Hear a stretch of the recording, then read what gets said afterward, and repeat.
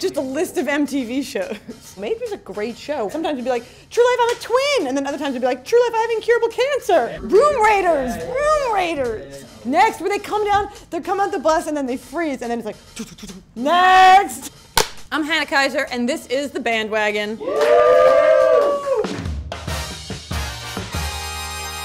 Last week, Bandwagon the Twins, and the update is they are still the best team in baseball. In fact, an entire Bandwagon episode probably wasn't enough to do them justice. We didn't even mention Jorge Polanco, who currently leads the league in batting average, or Byron Buxton, who finally living up to his offensive potential and still doing really, really cool things in the outfield, like this fantastic double play from straightaway center. This is foreshadowing for how much I love the outfield assist. So this week, I'm bandwagoning the A's. The team that is famous for making the kind of budget baseball that we've all come to loathe seem cool and savvy in the early aughts. They actually kind of broke baseball by figuring out and then codifying that you could just not pay top talent and instead use advanced metrics to cobble together a winning team without star power. For better or for worse, the A's are baseball's poster team for replacing the long history of subjectivity with numerical analysis, and for better or for worse, that has changed the game. It's for worse, it's for worse. Baseball is worse than it used to be. But in the A's defense, they have maybe the best excuse for pinching pennies given the state of their stadium, and it's pretty cool that even now that all 30 teams have heard of sabermetrics, they're still finding ways to be successful. Speaking of, the 2018 team won 97 games and had the best second half record in baseball, and then lost it in the wild card. Of course, Billy Bean doesn't work in the playoffs. Reasons to bandwagon the A's. For my money, the most memorable play of the 2018 season was an outfield assist by a guy who at the time had just about a week of major league service. Laureano on the run, and he makes the catch. They got a chance to double up Young, and the throw is in time, and he got him. Oh my God. Since debuting last August, Ramon Laureano has baseball's best 15 outfield assists, and every single one of them is a breathtaking highlight. At this point, he's actively dissuading base runners from challenging outfielders by throwing them out every time. Yeah, I actually don't know when the last time was that he did this because everyone has learned that he's so good. This part's interactive. Do you know who led baseball in home runs last year? Move on. No. Jason Giambi. Okay, yeah, he does play for the A's, but not Jason Giambi. Brad Pitt. Chris Davis has never been to an All-Star game, despite hitting at least 40 home runs in each of the last 3 seasons, and also finishing as high as 8th in MVP voting.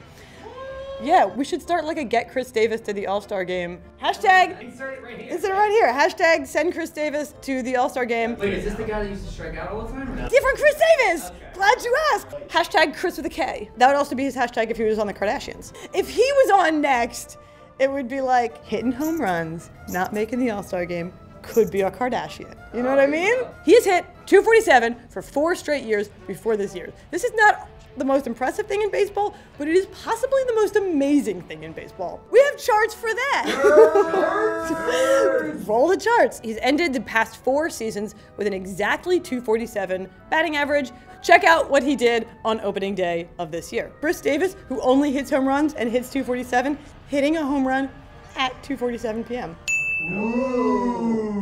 I also have a lot of other really cool, interesting guys. Mark Hanna's Instagram is dedicated to his love of food. He retweets Alexandria Ocasio-Cortez, and he appreciates a good fanny pack, which, I mean, same. Seriously though, can somebody hook me up with that exact fanny pack? I don't like it, but go ahead and show them Daniel Mengen's catfish hunter-ass looking handlebar mustache. Mustache, yeah. I'm a fan of facial hair, but here's the thing about facial hair. The only islands of facial hair on your face should be your eyebrows. Everything else gotta be connected. That's a take. That is a take. It's true. The A's quite literally wrote the book on succeeding as a small market team and yet still somehow managed to get the surprise Cinderella storyline anytime they're in contention. Just like the Spanish Inquisition, no one expects them. It's just a Monty Python joke that people get, yes? Okay. Great. Let's do fan, not a fan. Yeah. Woo! Monty Python, I'm a fan. Pitchers refusing to come out of games. Max Scherzer refused to come out of a game this week, and he went, that's him saying no to coming out of the game, but you can't hear the sound. I'm a huge fan of this. This is great. This is cool. Not everyone can get away with it. Pedro. Baseball takes all types, and I like that Max Scherzer is like kind of a crazy person, and he looks the part. So I'm a fan. Also, he struck out the next guy in 3 pitches looking. Baseball shorts. Now that Hunter Pence is on the Rangers, they are stealing his thing, which is the tall socks, and taking it to the extreme. Basically, Rougned Odor is ruining a very cool thing that Hunter Pence did by pulling his socks so far up that it looks like he's wearing like baseball pantaloons. Fan! Not a fan, not a fan. I'm a fan of this when Hunter Pence does it. Hunter Pence looks good doing this, Rignitador looks bad doing this. Women have been dealing with this for centuries. You can't wear everything. Doesn't all look good on your body type. Doesn't look good on his body type. Also a circulation problem. Not a fan. Samantha Show! Yeah, huge fan of Samantha Show, who is not anymore because they've been eliminated, but was crushing the NCAA softball tournament. She is incredible. She's their pitcher, and she also hits dingers. Huge fan of her. Have you seen the bat flips? She is incredible. They're not flips! They're not flips. It's like a bat spike. I'm a fan of her. She should maybe consider something else. I'm concerned it's gonna break her nose. And shout out to Natalie Weiner, who's written a ton about her. Go read her stuff on Samantha Show. She did a great interview with her. Streaking! I know what you're talking about. I just am not sure how I feel about streaking. Answer the question! Oh no. Yeah. Sure.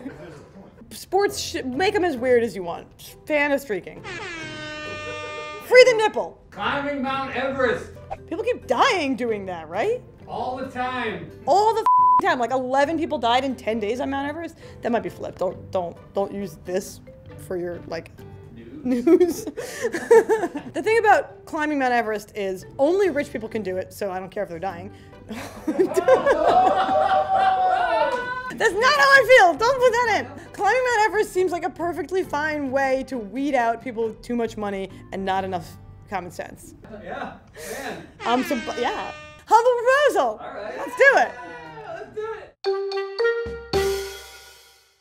Major League Baseball is estimated to be worth about $36 billion, and there are so many ways to feel infuriated at the juxtaposition between that number and the way in which teams in the league are constantly trying to cheap out on the actual talent.